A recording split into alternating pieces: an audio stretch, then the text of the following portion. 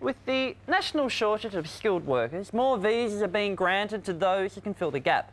But some believe that it's just workers from overseas taking our jobs. Despite cheaper offers from overseas, we hired Kate McLennan to investigate. Foreigners, they're all over the world and now they're here and they want your job. Kevin Woodville worked for an engineering firm for 12 years before losing his job to a foreigner. Oh, well, they said there wasn't any work for me anymore, but then when I went in to pick up my footy tips the next week, they'd hired a foreigner. What kind of foreigner, Kevin? It was an Asian. And was this Asian working for less pay than you? I don't know. He would have been. How many foreigners does it take to change a light bulb? It doesn't really matter because they'll do it for a lot less anyway.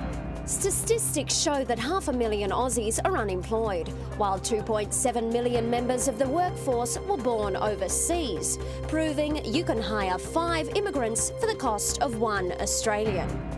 With countries like Asia, Africa and East Timor literally swamped with foreigners, I turn to the deep, hazelnut eyes of the recently separated Dr. Vince Egan, people expert. Dr. Egan, what makes people foreign?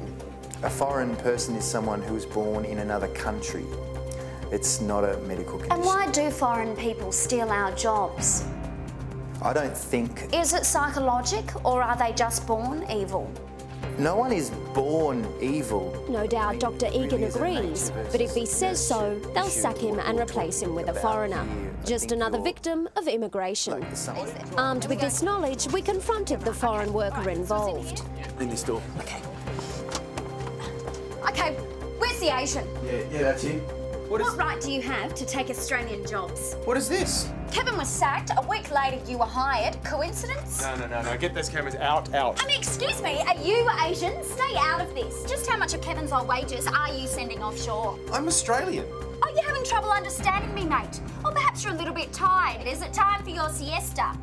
I'm Australian. Oh, so you're denying being Asian? I suggest you take a look in the mirror. No, I mean, I'm ethnically Chinese. Confronted by the evidence, he admits it. One of the few times we could actually understand what he was saying.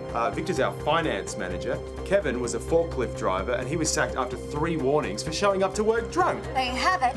Sacked for being Australian.